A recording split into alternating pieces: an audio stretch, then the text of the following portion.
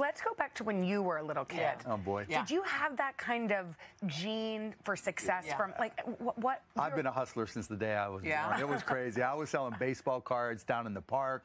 I was selling garbage bags door to door so I can get sneakers, magazines door to door. So was this all about making money? Is that why you were doing it when you were a kid? It was more about being able to be responsible. Like my dad would always say, my dad did upholstery on cars, mom did odd jobs, and he was always, well, if you want something, you got to work for it. That's just the way it works, right? And so one day I wanted a pair of basketball sneakers, and one of his buddies was there, and they were like, well, I've got all these garbage bags. Why don't you sell them door to door? And I'm like, okay. I mean, but imagine this.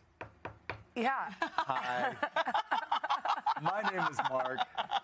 Do you use garbage bags? Yes, I do. Honestly, I bet. Sales pitch? Yes. And as a 12-year-old, I mean, your confidence grows. Yeah.